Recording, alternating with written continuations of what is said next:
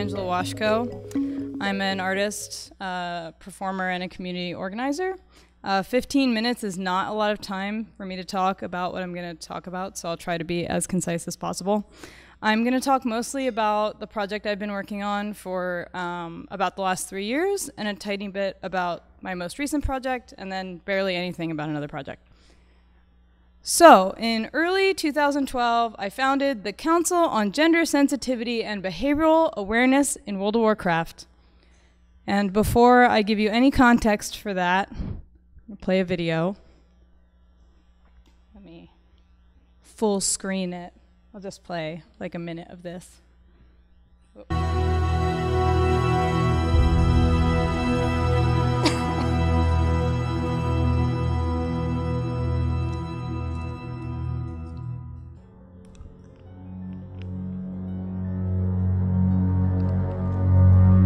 Can you all see the text? Oh, the bubble.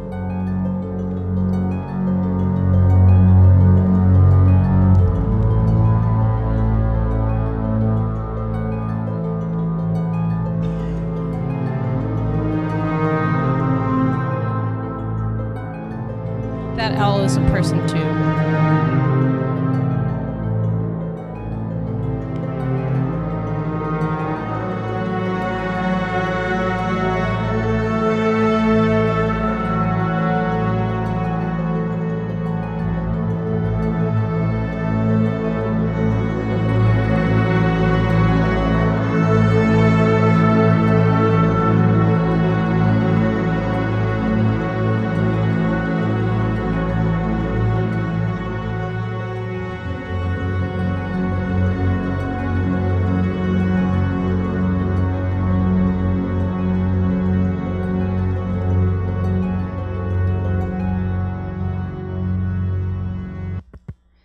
Yeah, so how do you even respond to that?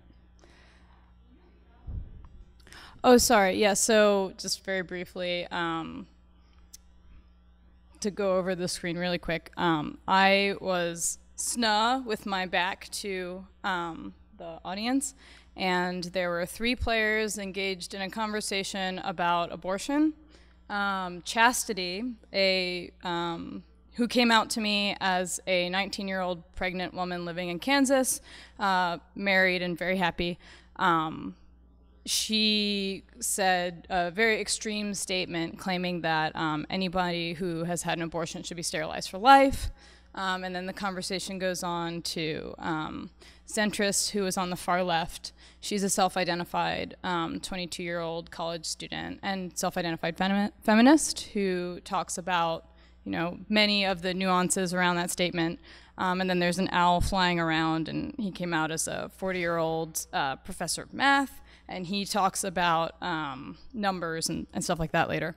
But so that was the first discussion I ever facilitated as the Council on Gender Sensitivity and Behavioral Awareness in World of Warcraft. The first time that I decided, for 6 years I've been playing World of Warcraft, and now instead of continuing to play the game, do the quests, get better items, continue to raid continuously as I had for many years, I decided instead that I wanted to facilitate conversations about sort of the community's language usage around women, which if you know much about online games, they can be quite misogynistic, homophobic, and racist spaces.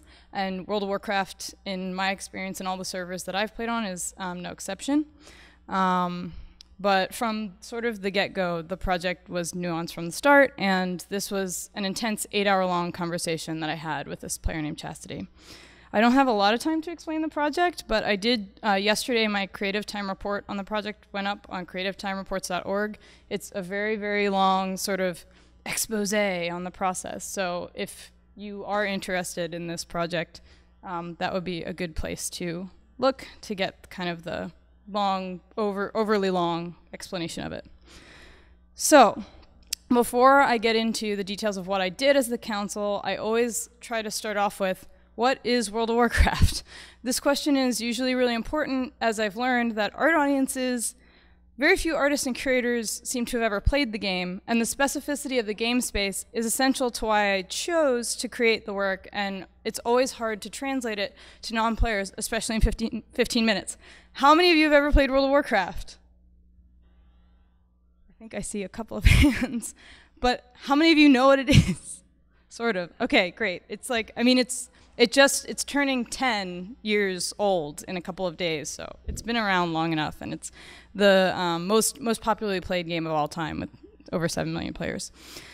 I usually, when I do this talk about my practice, I usually have to explain what WoW is. Massively multiplayer online role-playing game. In the game, you choose a character or avatar to play, and you're placed immediately into this epic landscape, and then you're given quests, which involve killing goblins and getting items, and ultimately leads to really awesome equipment. And as you progress, your world expands, and it's huge. It may be larger than the United States, I don't know.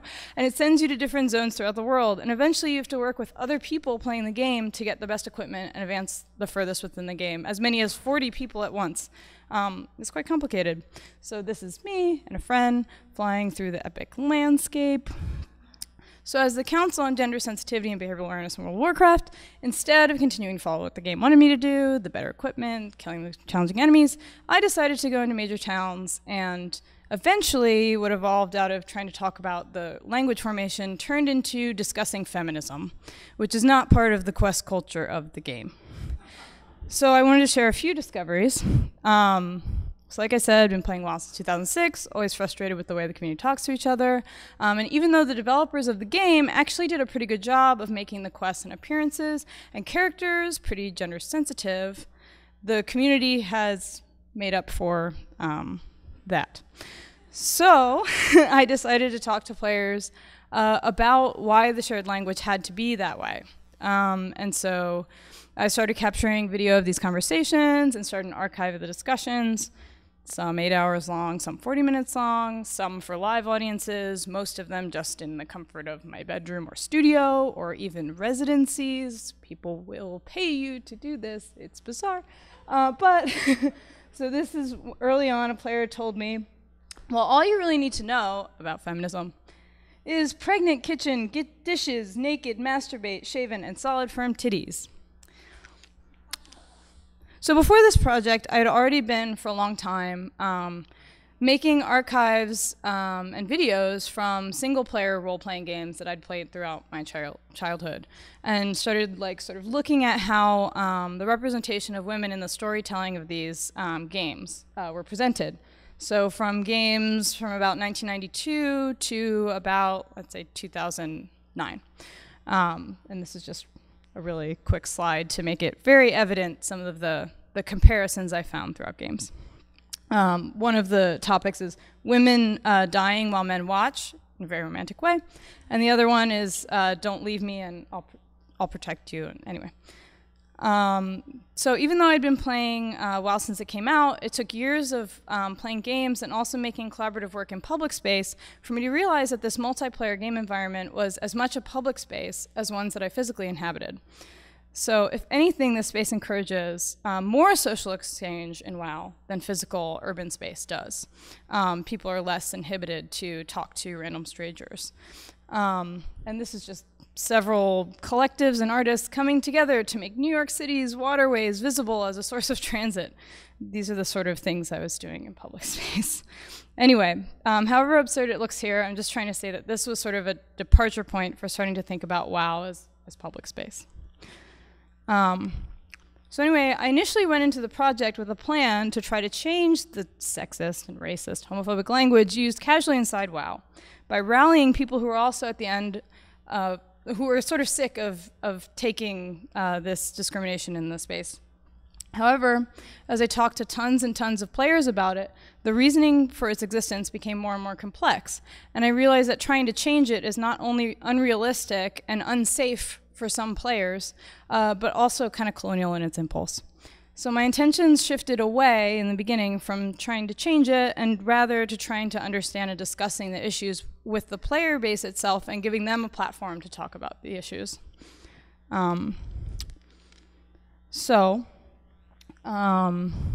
Especially now as we're in the midst of the Gamergate movement, There are lots of generalizations made about WoW players by players who don't play games. WoW is often trivialized. I'm sure you know this. Its players made fun of, and the phenomenon looked at as though it's played exclusively by 14, or as somebody said to me earlier today, 15-year-old boys. According to census data done by the Daedalus report, which you can look up, the player base is actually quite diverse. The average age of the player base is 29, diverse in terms of occupations, age, economic status, sexual orientation, education, and so on. So it makes its all-encompassing misogynistic language even more interesting to me. But it's not terribly diverse in gender. WoW is played at this point by, in general, on most of the servers, about 85% men. Also, 55% of the female characters running around are actually played by men, and less than 1% of women decide to cross over and play male characters. So now at this point, it is assumed that every character running around inside WoW is male, and women actually have to come out as women to be recognized as such, by maybe making too many smiley faces or potentially using flirty language. And by doing this, risk ridicule and sexual harassment. Here's a female player explaining to me why she doesn't play male characters. LOL logic. Anyway, this situation creates a strange climate of men projecting their desires onto female avatars who can't talk back, the ones that they play, and simultaneously a culture of female scarcity within the game, which rewards women that perform femininity the best within their networks, guilds, and shared urban spaces in the game. Women play women, and men play women. Ooh, that was a bad sound. So I'm very interested in this phenomenon of male players sort of, for lack of better explanation, cross-dressing. I don't project myself or a female onto my orc or my troll, and the women I talk to in general don't either. So I think there's a lot of interesting social dynamics to blame for this phenomenon, especially because it wasn't always like this when it started. I also think that you could link it to ideas of possession and Laura Mulvey's sort of the gaze in film theory, but not enough time to go here. But I asked one player who prefers to play the female Pandaren race, which is this lovely stacked panda, and they project a human woman onto their panda. Girl pandas just turn me on. I mean, this is the line between trolling and, you know, whatever, but because I'd rather look at a girl's butt than a guy's butt. The first time I heard this, I thought it was very strange. But then I heard it over and over and over again. It's by far the most popular answer I get to this question. And it's just true. And there's actually an article on Slate that you can look up about that, which is an offset of the Daedalus report. And then here is a player yelling to the entire radius of the town that it's because they're not gay. So anyway, in the beginning of the project, I got a lot more responses like this. Feminism equals wanting to do everything a man does, but can't even stand up to pee. But as I've gotten better as a facilitator over the 3 years I've been doing this, I get less conversations like this, and actually, surprisingly, much more thorough, seemingly sincere discussions. Here's feminist equals not feeling like you have to have your granny mustache waxed off. So it's very interesting also from that I started realizing that I could collect what people from completely different places geographically, sharing this digital but extremely spatial public space, what they link to feminism. So here players link feminism to communism, also some statements about inadequacy of women. In the same sort of discussion, it jumped to talking about sex and hiring and job discrimination. Here a player says, I wouldn't hire women for the type of work we did. Brought on a lot of debate. I didn't expect a heating, venting, and air conditioning hiring manager to engage me in a discussion about feminism in the first place. And also it was interesting that to him that his own hiring procedures were a part of that discussion, which I think is true. But it actually then became a discussion about women's health and whether women should get time off because apparently all women need time off for periods, and whether this was grounds to not hire a woman, and some women got very angry. And anyway, so this was just one conversation. This woman talked to me about hiding in the game, hoping that players will assume that she's a man, and she's definitely not alone in this practice. I've gotten this response a lot. She says, I usually hope that people assume I'm a guy because women get shit-talked in WoW. And then she later mentions to me that her boyfriend plays all female blood elves. I was going to show some of this, but I realized that I'm like practically out of time, so I'm not going to show that clip. But the range of topics covered in my conversations has varied from abortion, as you saw, to racism, occupational discrimination, love, economic inequality, politics, same-sex marriage, rape, parenting ethics, reproductive rights, among much else.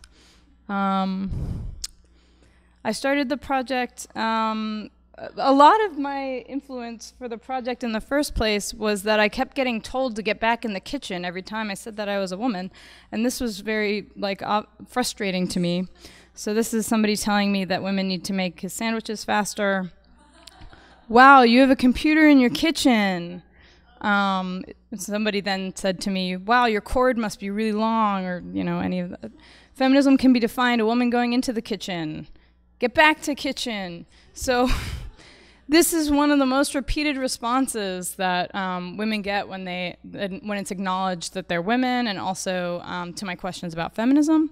This popularly used phrase is usually used by male players when a female player reveals herself.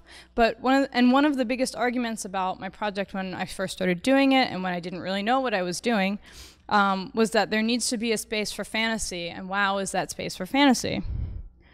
But as I've learned, of course, the phrase "get back to the kitchen" or "make me a sandwich," maybe that can be said in jest. I'm still not sure about that.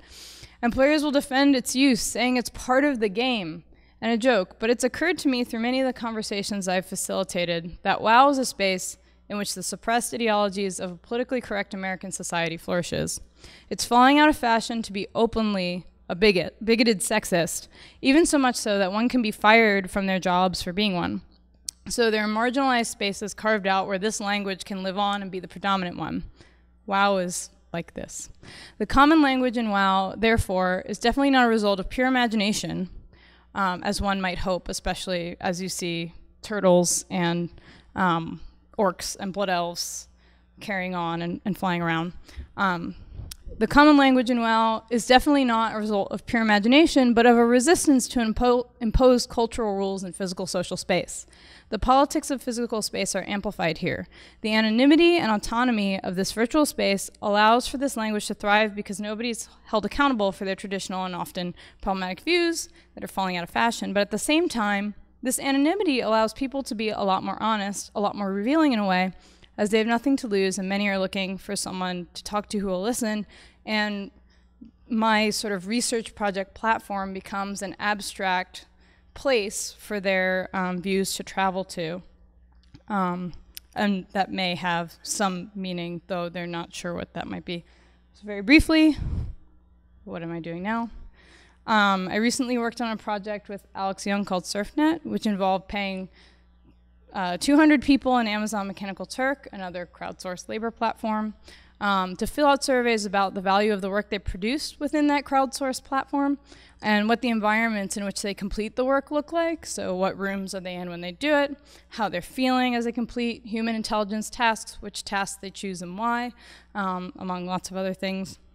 And then it was both a web-based project and also had a storefront in a neighborhood in Helsinki, Finland that's in the process of being gentrified. We created videos documenting all of the responses, which we're also playing in the storefront. This is somebody describing their room, where they're working. A lot of emphasis on privacy and being able to set your own schedule and stuff like this. We're working currently on a book compiled from the room workstation and mood descriptions we found. There's still a lot we want to do with all the data that we got from this project. I'm going to not talk any more about it, but you can check it out online at surfnet.us, which I'll show in a second. And the last thing I want to mention, because I might be able to get help from all of you, for the past year I've been reading a series of books by author and men's seduction coach Rush V. He's been called the most infamous misogynist on the internet, which is pretty impressive because there's a lot out there. And he spends his time traveling around the world teaching men how to fuck women in different countries and contexts as quickly as possible. He's also very prolific. If you don't know him from his writing career, writing what many cultural critics have called rape guides across geographic and cultural barriers, you may know him as the head of Return of Kings, a part of the Manosphere, a hotbed of writing around men's rights activism, and also now a certified hate group according to the Southern Poverty Law Center. I'm working on a web-based platform and a series of interviews in which I give the supposedly thousands of women that Rushfi slept with, using extremely aggressive strategies outlined in his book, an opportunity to anonymously report their experiences. Thanks, Rhizome, for a grant for this project. So Rush found out about it and posted it on Twitter when it was a finalist and not a champion. And I tweeted back at him saying that, the project really wouldn't be complete without an interview from him. He, is very important and didn't have time to respond to that, so I reached out to him over email. To my surprise, he actually did respond to my email, letting me know that I don't have, unless I have hot girlfriends in Ukraine and Poland, and by doing this interview, he might have sex with them. Since that's maybe where he is, he has to politely decline. He also lets me know that his time is very valuable and, so on, what's in it for him. However, after a month of emailing back and forth, he finally did offer to allow me to do an interview with him, stating that he trusted me. He made me send him one email question a day, and then after a month and a half of this, then he said, okay, we can do the Skype interview. It was a really interesting process. Anyway, he was interested in doing the project because he thought perhaps being shown in a gallery or museum context, it would help him with cultural capital and therefore make him more bangable, which was my argument and he agreed with, so I felt good about that. So anyway, I did a 2-hour-long interview with him. I'm still processing it. It's quite an experience. I'm interested in a lot of my projects in both putting myself at risk and also in sincere empathy as a tactical device to operate between communities that don't typically communicate. So anyway, if you have been with this man or know anybody that has, I'd love to talk with you. I can promise you anonymity, respect, and an opportunity to rate your experience. Even if it was awesome, like that, I'm totally interested in the nuances, so that's sort of my thing. So anyway, he's made a public approximation of you anyway that you don't know about, and you weren't given a voice in that, so I would love to give that back to you, and happy to supply the platform. So anyway, there's some web stuff, and thanks so much.